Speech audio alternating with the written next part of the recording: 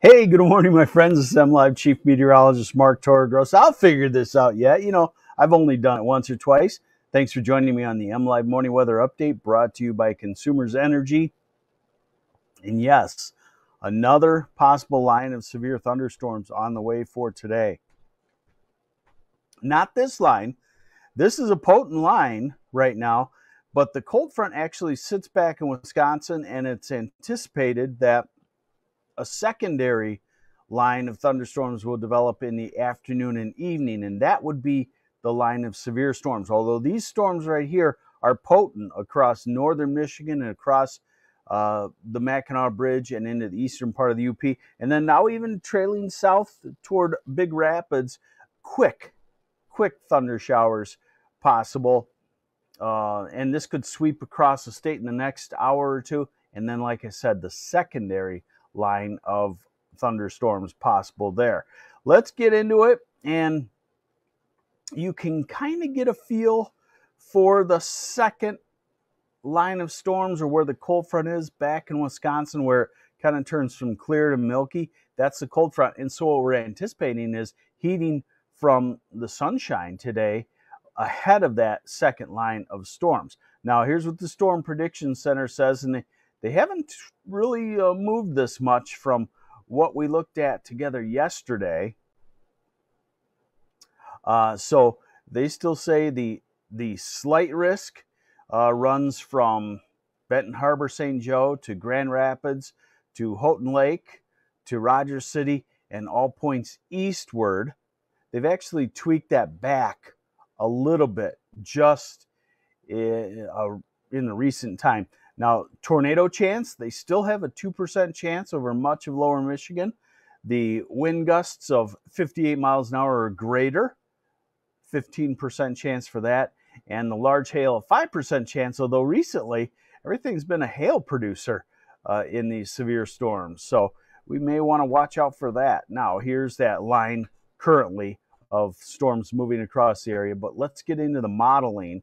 We're going to start with the high resolution rapid refresh model, and then I'm going to show you a second model that shows about the same thing. So this is 10 and 11 and noon, and we're mostly dry, especially in the southern half. 1 o'clock, 2, 3, 4.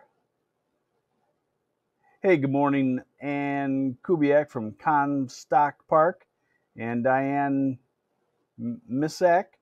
Good morning. Thanks for joining me on the MLive Morning Weather Update. This is meteorologist Mark Torregrossa, and the MLive Morning Weather Update brought to you by Consumers Energy. We are at 4 o'clock, 5, 6 o'clock, and this model shows the storm starting to form now at 6 o'clock. Grand Rapids to the Kalamazoo to Lansing area. 7 o'clock, starting to move into the south central part of the state. 8 o'clock, maybe forming a line from the thumb down through Ann Arbor and Oakland County and Jackson.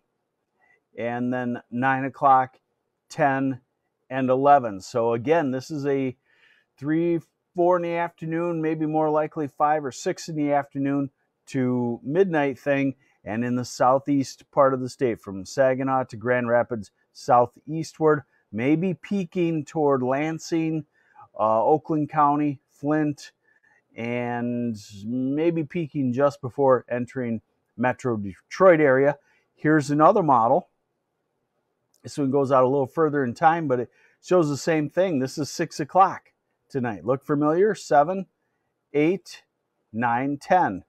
So 6 to 10 o'clock tonight again. Now let's look a little farther out into the future. So we've covered severe weather potential this afternoon and this evening in the southeast. Let's see what goes on after that. Wednesday looks like a great day. And Thursday looks like a fantastic day. And then the south winds return and we start to warm up.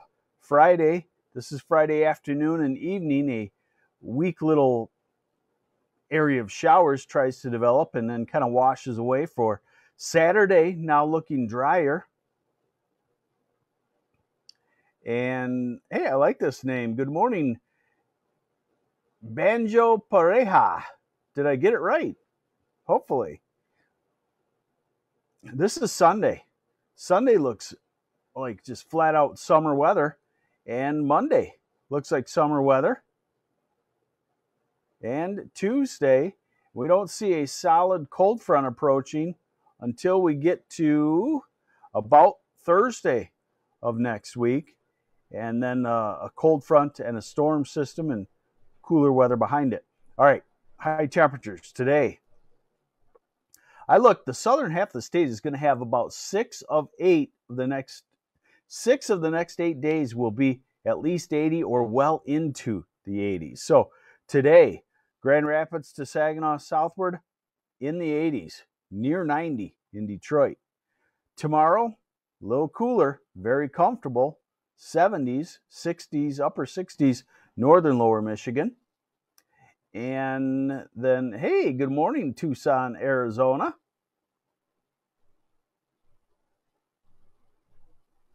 And good morning, Nashville, Michigan. All right, so we're at Thursday. Thursday, a nice day, mid to upper 70s. Friday, we're back to the low 80s. Yes, work skipper Friday. Why not? Saturday, 80s, upper 70s in the north. Sunday, looks like the warmth takes over and we jump well into the 80s.